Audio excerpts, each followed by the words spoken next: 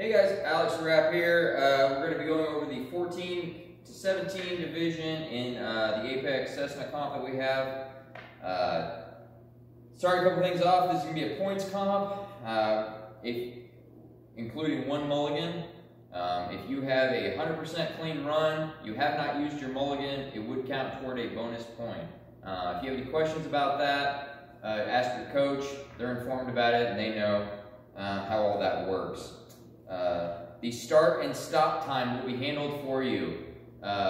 Your start time, you're going to get a 3, 2, 1 start countdown. You're going to start on this box. When you finish, you're going to be ringing a bell. As soon as you hit that bell, we're going to stop your time for you. So no buzzers to hit for you today. Nice and easy for you. So here we go. We'll go ahead and get started. For our first obstacle in 14 to 17, we have our canes. We're going to have you guys traverse the straps using just the canes. You guys can start with one end, hang on it, and then you guys are going to be going through the canes. So,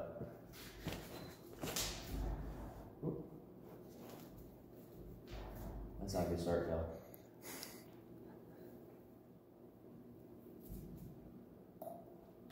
Whee!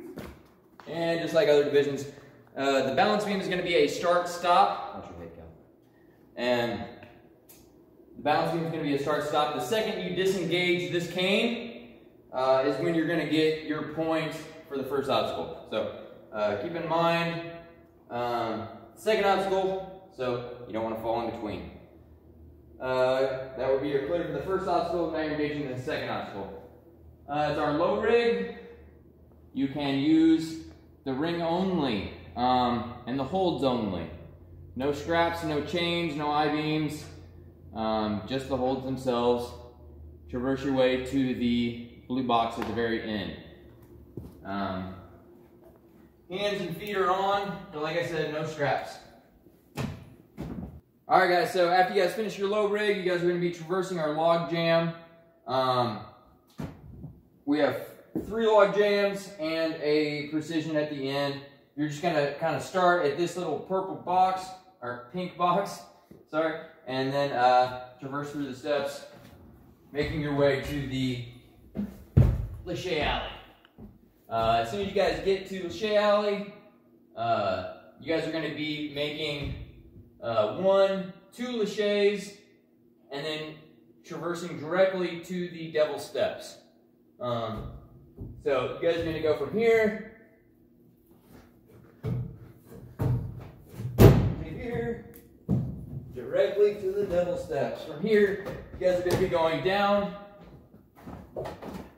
up, and then traversing to our spinny gut here. Second you do, you're going to be dismounting to the box. So, if you have any questions about that, just let me know tomorrow.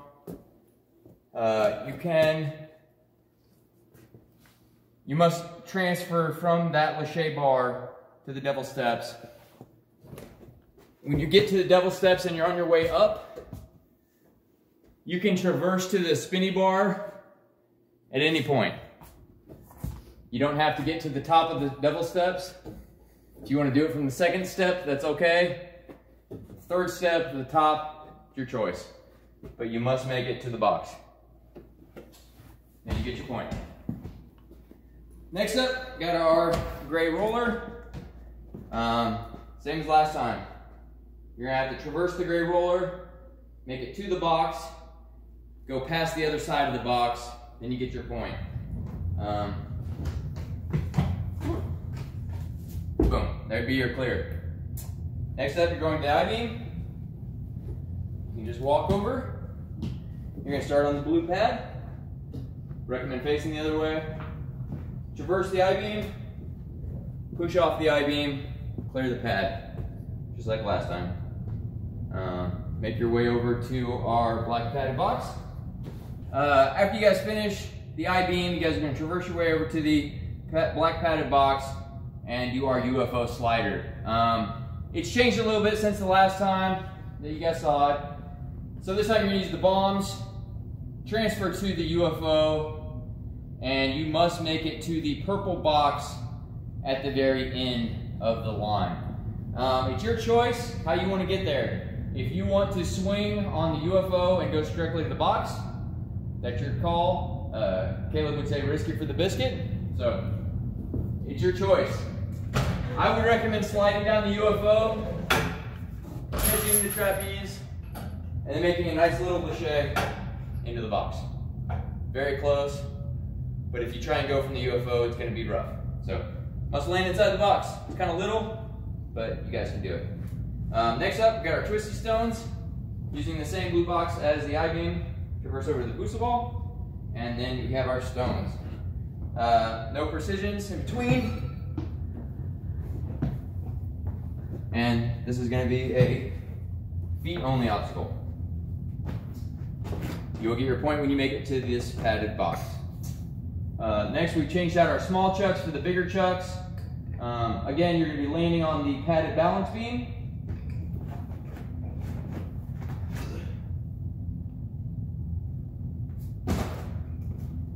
You will not get your point until you touch the black balance beam next to it. So even though I just stuck it, now I get my point. Okay? That's going to keep you guys from going off that side, touching the ground or anything else. So you will not get your point until you touch the black beam. Next up, we have our balance steps. So traverse your way across the balance beams until you get to the steps. If you haven't seen the other divisions yet, they are kind of like the NNL finale steps from last year. They wobble and twist and they move a lot. So traverse across the steps, make your way to the gray mat, and then you get your point from the steps. So next, we have our canvas board. So you guys are going to be starting at the pink tape, trying to go all the way up the canvas board, using as many or as few of the holds as you want, but you must have two hands on the top hold, then you can drop it. As soon as you do, you get your clear. And that's it for that obstacle. Next up, we have our big rig. With the big rig, you're going to walk over, start at the gray tape. You're going to jump out, grab your salmon ladder, transfer, turn around on the bar, do another transfer, and then you're going to go to the flying squirrel, to the bridge, second bridge, dismount right here. As soon as you dismount here, you're going to get your point for the rig. Next, we have our work wall.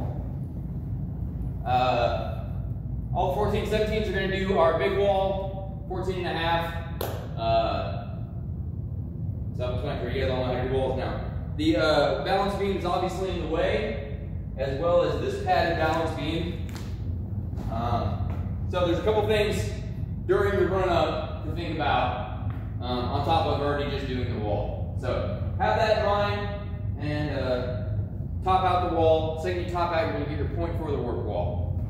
Climb down the steps. Grab your rope.